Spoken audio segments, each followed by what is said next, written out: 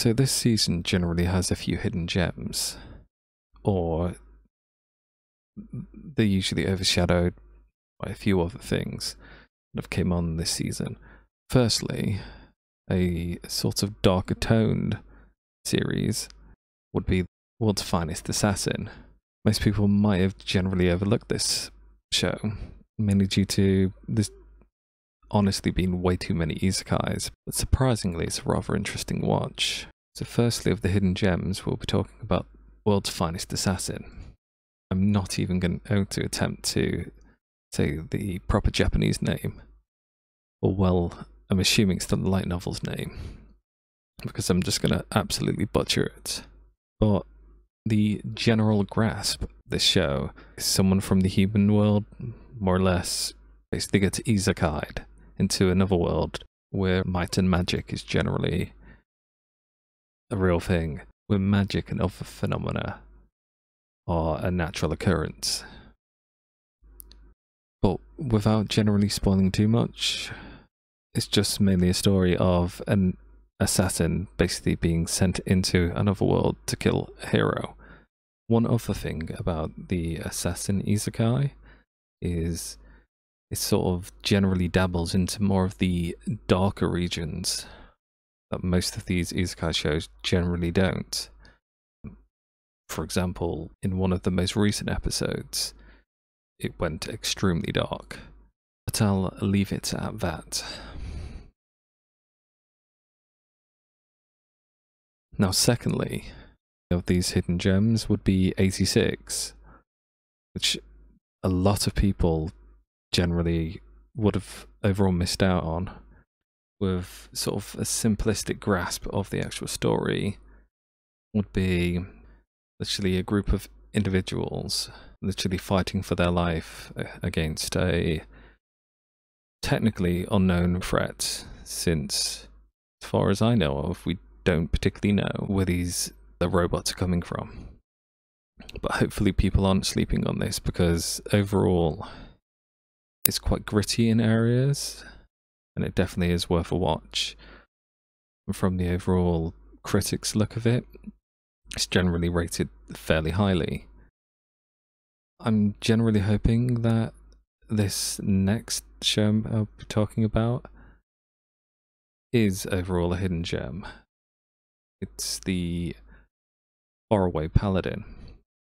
Surprisingly, it turned out to be another isekai, which they honestly didn't have to pretty much do, because overall it generally seemed like a well-grounded show as of what we're generally watching now.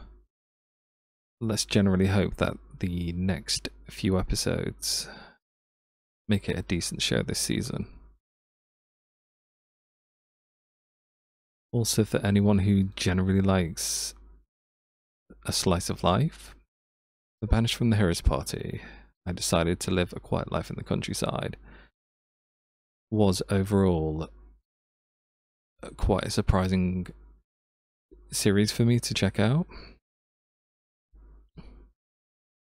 Just the name in general sort of piqued my interest, and overall it turned to be quite a wholesome-ish show, and so far it's possibly one of them I look forward to on that whole slice of life aspect.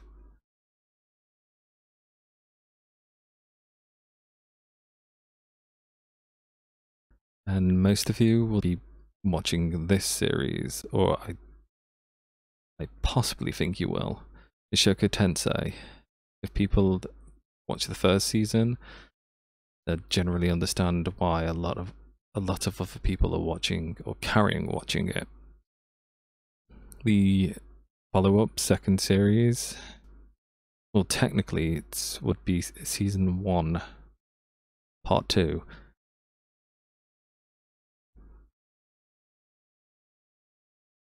It's just well written, including people's traumas. The characters are written overall flawed. Nobody's a Mary Sue.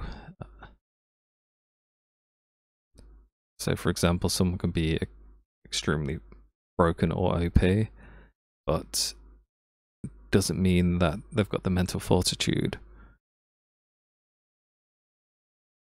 And the one show, bar Mushoku Tensei, that has me generally like wanting or waiting to watch it would be Ranking of Kings.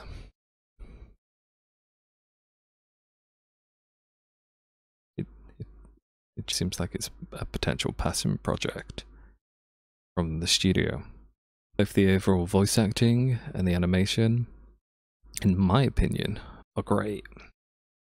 And in parts this show's so wholesome that you root for the main character. I hope a lot of people don't avoid Ranking of Kings because its storytelling is quite a bit different from many other shows this season, which is overall a nice change of pace.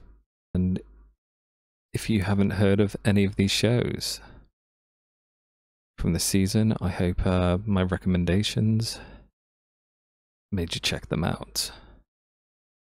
And make sure to have a wonderful day or night, everybody, and I'll see you around.